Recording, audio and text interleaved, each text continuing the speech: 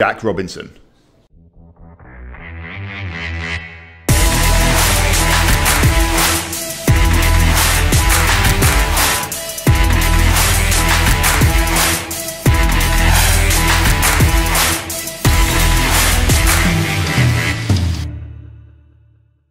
So first of all, this is Jack Robinson surfing the box. The box is a heavy wave, it's shallow reef and it breaks really fast and really hollow.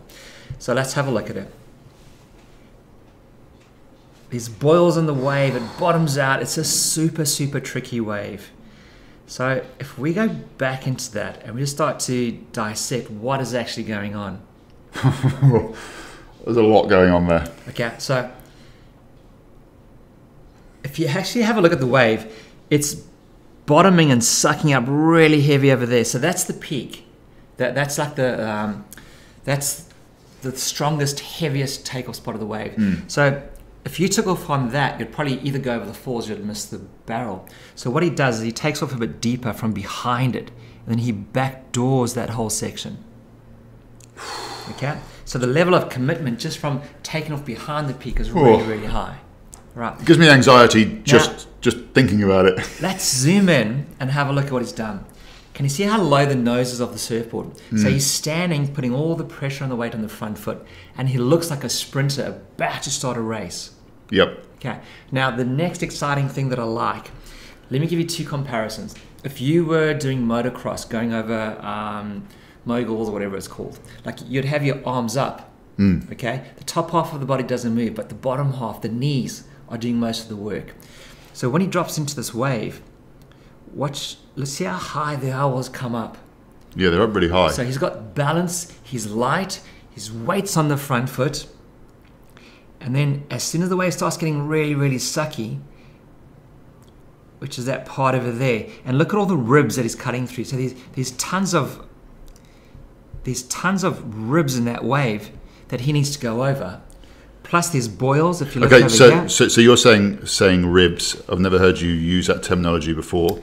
Well, the wave's not clean. It's not the silky smooth, perfect barrel. There's boils, there's rocks, so there's lots of ribs in the water. Okay. Plus, with all the boils, there's turbulence inside of that water as well.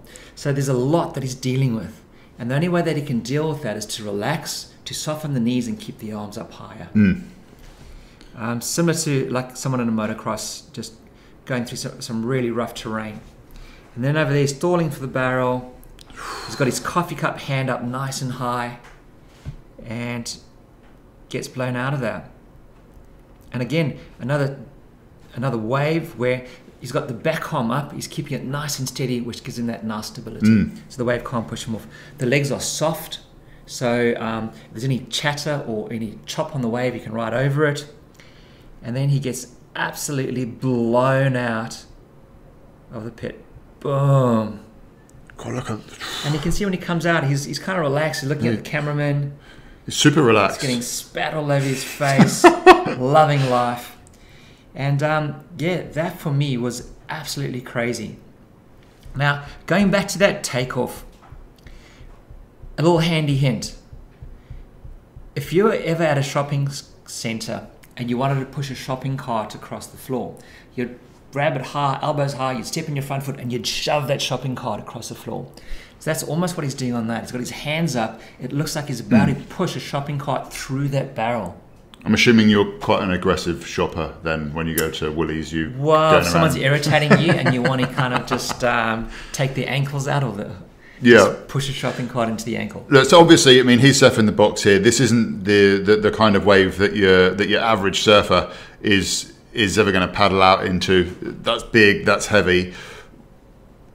But these principles will still apply even if you're at your local beach break that's like a nice little barrely wave. All these principles still apply. Yeah. Accelerate, weight on that front foot, engage in the front rail, leaning in, arms up high, chin level, almost like someone on a motocross bike or you're about to push a shopping cart. Yeah. Try that, bet you it works for your barrel riding. Yeah, perfect. So thanks for watching. If you haven't subscribed yet, then please subscribe. Also hit that notification bell so that you find out when the next Coach's Eye is released. But until the next video, get out there and catch some waves.